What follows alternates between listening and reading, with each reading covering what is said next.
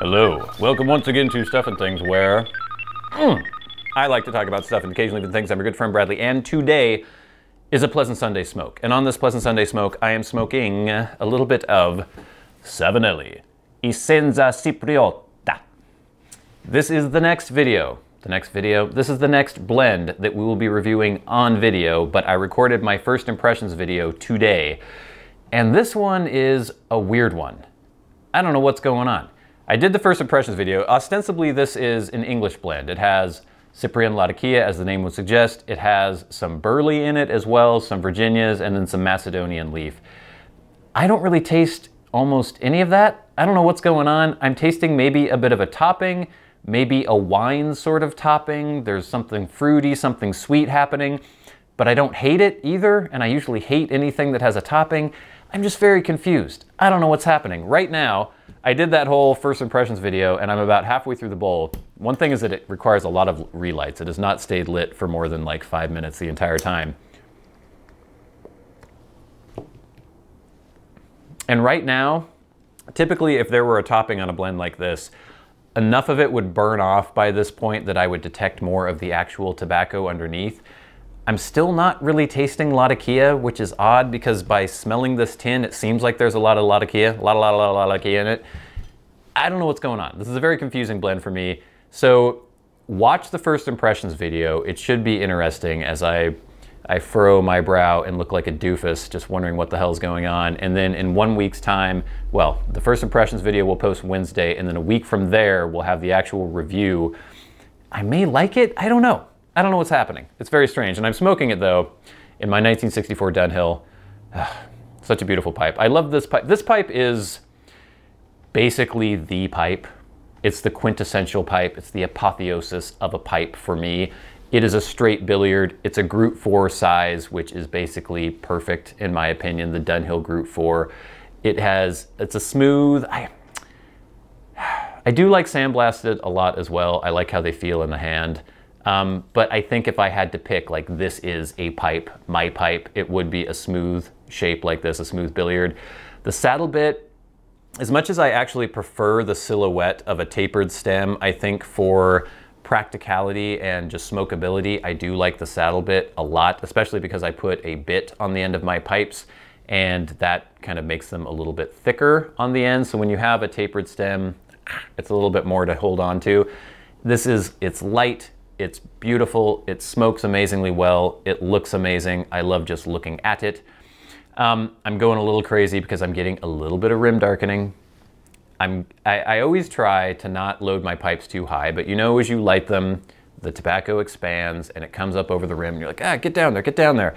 The only option is to just, you know, only load your pipes halfway every time, but then you get an uneven cake and that's not the best thing to do. So I'm to that point where, I don't know, if you ever get a new car or some new piece of technology, some new piece of furniture, and you're super, super careful with it all the time, and then you get that first scratch or that first ding, and then you're like, okay, well, I'm using it, so it's going to get used, and it's eventually going to look used.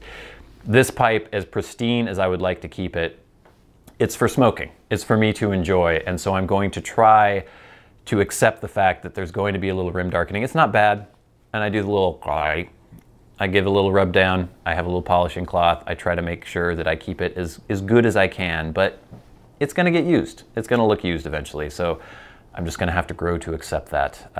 For now, it's a beautiful pipe, a beautiful smoker. Thanks again to Check Engine for sending this along. It was a gift that was pretty amazing. I'm gonna crack open my Dr. Pepper here. We have lots of questions from you, the viewers, both through Patreon and through Twitter. We have some other things to discuss. Let me take a sip and get my head together, and we'll be right back. Yeah, Dr. Pepper. So weird. Okay, first of all, some news. Things to be looking forward to on both the channels, Stuff and Things and Stuff and Things Plays. Like I said, we have the first impressions video of Savinelli Essenza Cipriota coming up. And then on Stuff and Things Plays, I'm sorry, we're gonna get a little bit into video games here, but I know a lot of you enjoy watching the series on that channel. I finished the main story of Red Dead Redemption 2. There's still a lot of game left, there's an epilogue, but I finished the main story, the main arc. And the video, I can't remember which episode it is, 81, 82? That will be posting this coming week, and my God, the narrative in that game is the best video game story I have ever experienced. It's amazing. And the main character, Arthur Morgan, is the best video game character, the best video game protagonist I have ever played as, ever experienced. It's a work of art. It's a crazy, sprawling, giant, maybe overlong, messy, beautiful, just ridiculously good game. There are flaws, but it's a work of art. It's a piece of art, and it's worth checking out. If you guys haven't watched the series, at this point there are close to 80 episodes so far. It's big, so if you want some content, there's a lot of content for you to get into. I really suggest you watch it, and if you stick around and get to the end, get to the payoff, it's really worth the ride. It's amazing. I almost teared up a little bit at the end. There were several moments that really got to me emotionally. I do have emotions. A few. I experience emotions occasionally. So I was experiencing some while playing that game, and yeah, it's amazing. So what we're gonna do now, because we've gotten to the end of the main story, I want to play another game, and that is Sekiro. Shadows Die Twice by From Software. Some of you who have watched my Stuff and Things Plays channel will know that I like some of those Soulsborne games. I haven't played Bloodborne yet. I was going to play that on the channel, but Dark Souls 3 are on the channel, full playthroughs. I played a little bit of Dark Souls 2, but not on the channel. And Sekiro is a game by From Software in the same vein as those games where it's supposedly very difficult, but it changes up quite a few things in that old kind of Dark Souls formula. It's set in Sengoku-era Japan, but with some sort of magical, mystical quality overlaid on top of it. It looks gorgeous, it looks really cool, and it just came out on this Friday, so I want to play that on the channel as well.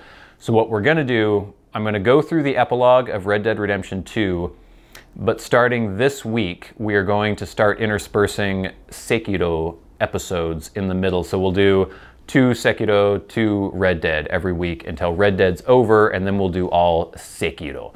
And I'm pronouncing it Sekiro because I'm a doofus and that's how it should be pronounced, and I know it sounds annoying and pretentious. It's one of those things where if there's a Japanese word, I took a little Japanese.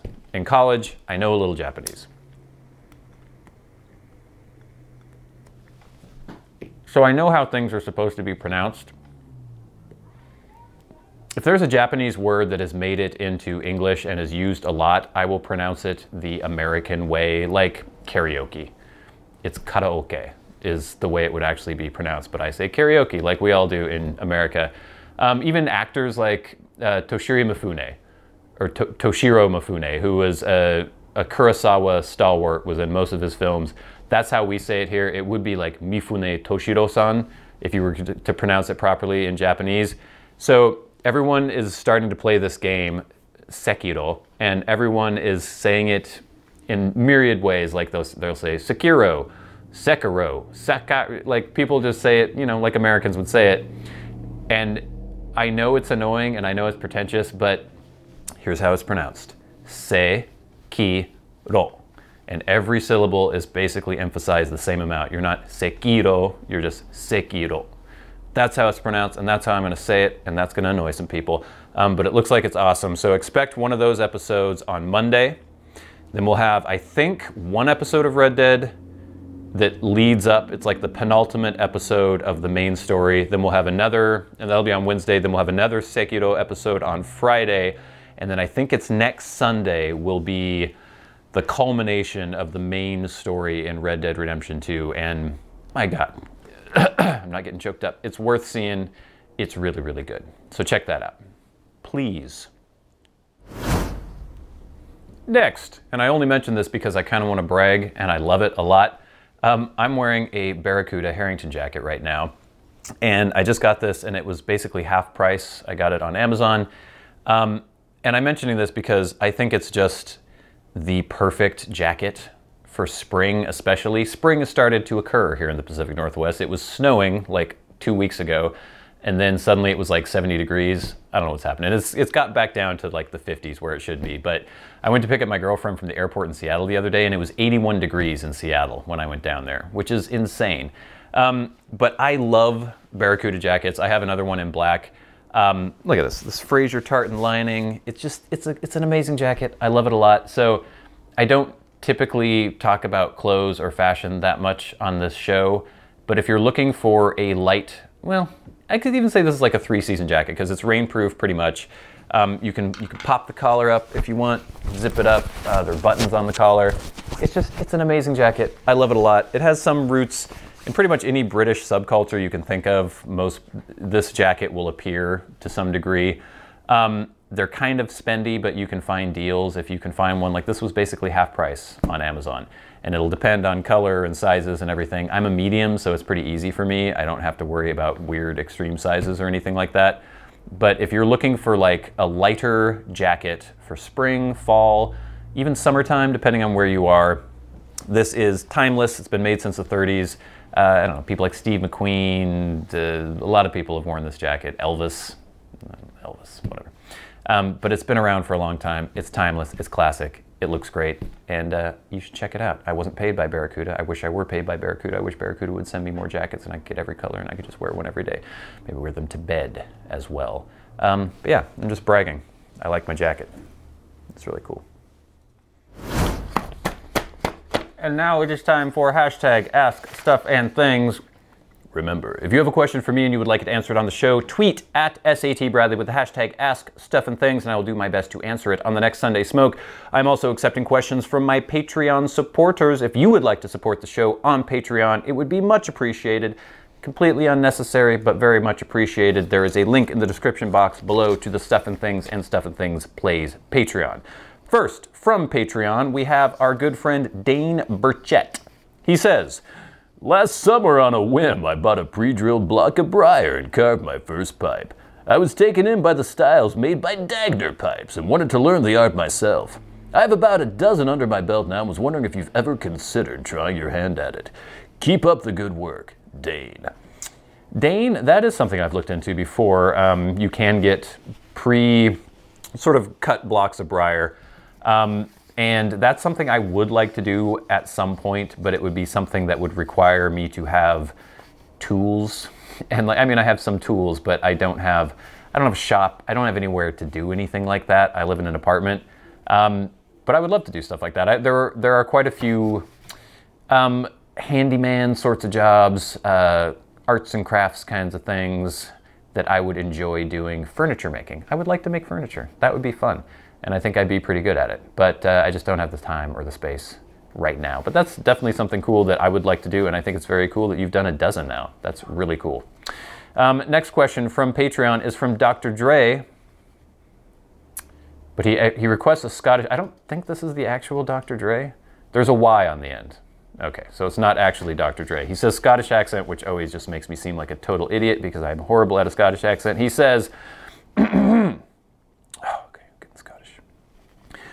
"Aye, Bradley, I see that you have come into possession of a couple new pipes. If memory serves, you have stated that you do not have a large pipe collection." Oh, God. And not intending on a massive large one either. God damn it.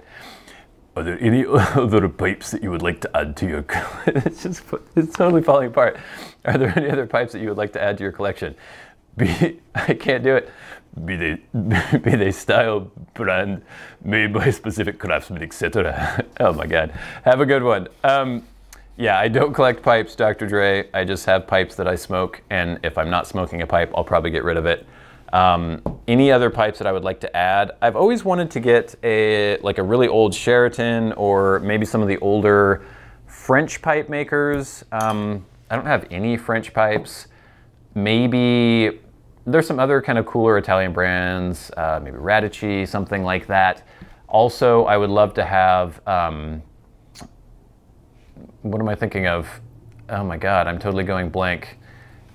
Famous Dunhill, worked for Dunhill, left Dunhill, founded his own company in England.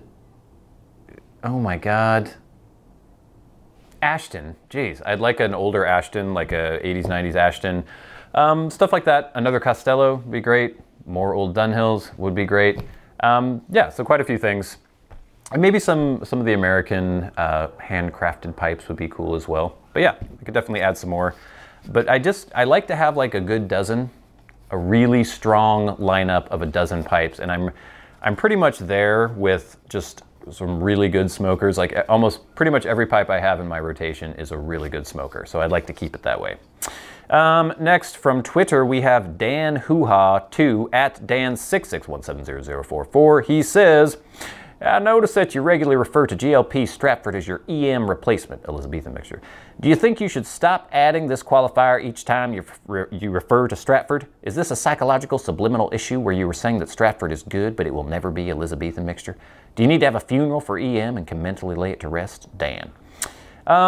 Yeah, I think I say that because, first of all, we did a big series leading up to me picking a replacement for Elizabethan, so that's just kind of my way of calling back. Yep, we picked a replacement. It is this. It is Stratford.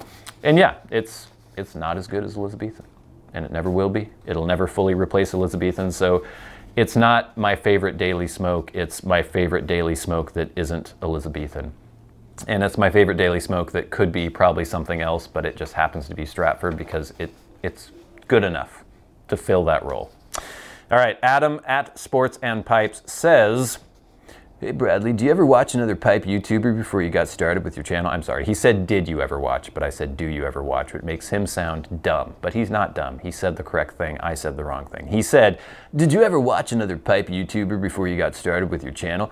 Also, do you mind sharing the price range of your Castello? Beautiful pipe, and I know how much you enjoy it. Looking to maybe try something similar. Thanks as always. Adam, I've talked about this in the past. I think I started out when, like 5-6 years ago, when I really got back into pipe smoking as a hobby. I watched Matches, 860, 360, Matches. Remember Matches? Yeah, everyone knows Matches. Watched some of his stuff. I watched a bit of, I watched some of the Dagner stuff early on. There were a few channels that I watched. I didn't watch a ton of anything, really. I don't watch much pipe-related content on YouTube. And I know that annoys some people because maybe they interpret that as me being, I don't know, snobby or something, but it's just, typically the stuff I watch on YouTube is video game related, and that's kind of where my YouTube watching is directed. I do watch a few other things, like I'll watch some camping stuff, and I don't know, just a few things that crop up, but yeah, I don't watch a lot of pipe stuff on YouTube. So I know a lot of you do, and you could probably recommend a lot of good channels. I don't know, Dan's not necessarily looking for any recommendations or anything, but there we go. All right, this next is from Walter Sobchak Jr. at Liberty Lebowski, and he says, Bradley, I've been watching the Sunday Smoke for about 3 years now, and I don't recall you ever taking a vacation. Do you ever travel? What's your dream destination? If you will it, dude, it is no dream. Theodore Herzl, State of Israel. Okay, cool quote. I almost have never taken a vacation ever in my life, ever. I went to New York for a week about 4 years ago now, and that was the only vacation I have taken basically in my adult life, as something like that I took off work and I went somewhere just to go somewhere. Yeah, that's pathetic and sad if I think about it. I'm actually talking about, now that I'm loath to even mention the fact that I'm dating someone because everyone freaks out in the comments, but having a girlfriend means that you're probably more likely to go do things because they want to do things, and then they make you want to do things. And even though I do kind of want to do things on my own, a lot of times you're just like, why bother? Why spend the money? Why go to the effort? But when you're sharing that experience with someone else, it makes you more likely to kind of do that. So we're talking about some places we might go, maybe in September, trying to take a little week away or something. We're actually going to do a little weekend getaway, like a 3-day, 4-day weekend thing. 3-day weekend thing on in a couple weeks. We're gonna go down the Oregon coast and maybe go to Cannon Beach and stuff like that. So maybe I'll take some video there. I actually, when I went to New York, took a bunch of video and then never edited it into anything to show on the channel. So I don't know why. I went to a lot of museums, did a lot of stuff, had a good time, but I never actually showed you guys on the channel. But that was so long ago, I think I had a couple hundred subscribers at the time. So yeah, we'll see. I'm sure I'll get out there a little bit more this spring, this summer, and maybe we'll do some bloggy kinds of videos when that happens. Next, we have Austin Byerly. I believe that's how you pronounce that. Austin Byerly 1. He says, just getting to the last Sunday smoke, you should check out Cimarron Firearms. Cimarron Firearms. They are Colt clones. They offer a wide variety of looks and start at the $600 to $500 range. I have the 1873 P model and 45 long Colt. Very, very high quality. Thanks for the show. I've seen those, and I've seen some reviews of those, and they do seem cool. They do seem really good quality. If I ever do get a single action army type gun, though, I do want the Colt. I just want the Colt. It's like my 1911, I wanted the quintessential, in my mind, 1911, so I got the Colt, basically Series 70, just very basic government model. Whoa, Siri is talking to me. Why are you talking to me, Siri? Stop it. Don't know what happened there. Did I say, hey Siri? Yeah, I think I said Series 70, and that made Siri go crazy. Okay, anyway, so I do think these firearms are cool. I've seen some other Colt clones out there that look like they're pretty awesome as well. But if I ever do get a single action, I want the Colt. I need the Colt. All right, this is from Tyler at Tyler Brew. He says, do you think the pipe smoking hobby will survive after the deeming regulations? Yeah, I think we're just going to lose a lot of blends. They will disappear off the market, and there will be other blends that come out in Europe, and we will never get them in the US, and that will be annoying because we are used to getting everything we want ever, because we are Americans and we think we're entitled to that. And for the most part, yeah, why not? But yeah, I don't think that's going to happen. I think we're going to be missing out on a lot of cool blends, and it sucks. Thanks, government. All right, this is Andy Olcott at Ajulkotakalaka. He says, hey Bradley, I'm doing the same like Eastern Bloc accent over and over. How about this? Hey Bradley, I was watching a video a few weeks back and you were trying Acadian Perique and was anxiously awaiting a follow-up which I never saw. Was this an old video review or am I off my nut and you didn't post one? There's a review of Acadian Perique on the channel. I don't know if I did a first impressions and a review, but I definitely did a review. This will be good for everyone else. If you are looking for a particular blend, you can look at a playlist. Go to my actual, like the desktop, or you could even do it on your phone. My YouTube channel, Stuff and Things. Go to the videos, hit the little search button, and then just put in whatever blend you're looking for. And if you put in Acadian Perique, it should pop up with that video review. So a lot of people ask like, oh, have you ever reviewed this? Have you ever reviewed this? And while I do my best to try to answer those questions, it's a lot quicker perhaps if you just go to the YouTube channel and do a little search yourself and you might find it. All right, we have at BillBallPHC. He says, hey Brad, I'm still new to the hobby and wondering which packing method you would recommend for beginners. Still having too many relights for my liking, thanks. We might have to delve into pipe packing again here in the future because I've been doing something lately, probably for the last year.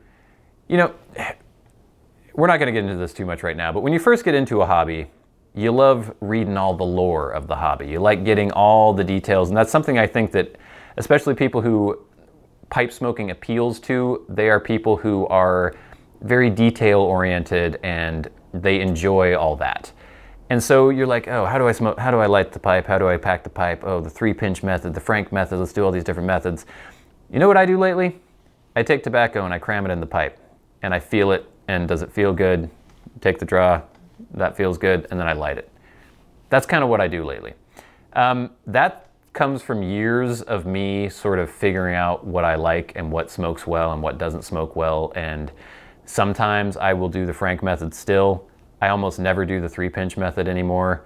Or if I do, it's not considered or measured. It's just me like kind of packing it in, feeling it with the tamper, packing it more in if it needs it, tamping it again. Does that feel good? Okay.